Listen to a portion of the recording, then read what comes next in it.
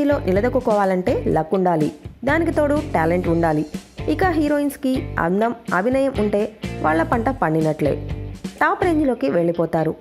వాళ్లకు ఎంత డబ్బైనా సరే ఇచ్చి తమ మూవీస్లో పెట్టుకోవడానికి ప్రొడ్యూసర్స్ క్యూ కడతారు. భాషతో సంబంధం లేకుండా తమ అందాలను ఆరబోస్తూ అభినయంతో ఆకట్టుకునే హీరోయిన్స్కి ఛాన్సులు వెల్లువెత్తుతాయి. తెలుగు సినిమా పరిశ్రమలో ఇలా రాణించే తెలుగు హీరోయిన్స్ తక్కువే. అయితే ఇతర భాషా హీరోయిన్స్ తెలుగులో బాగా దూసుకుపోతున్నారు. అనుష్క, రకుల్ ప్రీత్ సింగ్, నయనతార, తమన్నా, త్రిష, శృతి హాసన్, సమంత, కాజల్ అగర్వాల్ ఇలా ఎవరిని చూసినా నిజమైన తెలుగు వాళ్ళు కనిపించే పరిస్థితి లేదని చెప్పవచ్చు. సమంత తండ్రి తెలుగువారే అయినప్పటికీ తల్లి మలయాళీ. అంజలి తెలుగమ్మాయి అయినా తమిళంలో ఎక్కువ మూవీస్ చేస్తుంది. దీంతో పరభాషా హీరోయిన్స్ టాలీవుడ్లో రాజ్యమెలుతున్నారు.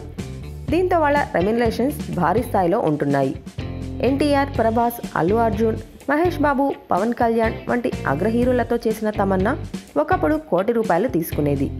అయితే బాహుబలి తర్వాత డౌన్ఫాల్ మొదలైంది.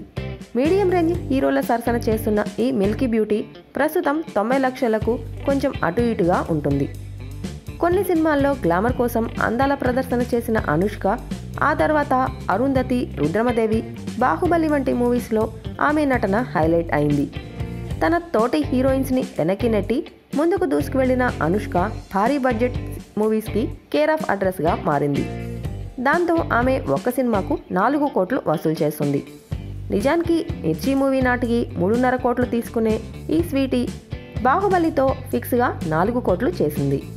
బాగుమతి తర్వాత ఈమె ఏ మూవీ చేయకపోయినా ఆమె క్రేజ్లో ఏమాత్రం మార్పులేదు. తమిళంలో టాప్ రేంజ్లో వెలుగొందుతున్న నయనతార, త్రిష తెలుగులో నటించాల్సి వస్తే ఒక్కో సినిమాకి ₹1,00,00,000 వసూలు చేస్తున్నారు. సినిమాను బట్టి నయనతార రేట్ పెంచేస్తుంది.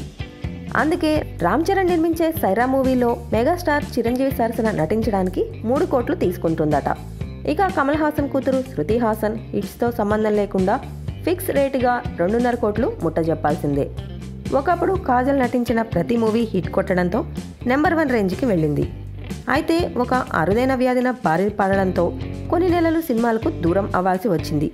ఈమె ప్లేస్ని కొందరు ఆక్రమించినా ఆమె రెమ్యునరేషన్ ఇప్పటికీ 2 కోట్లు ఉంది.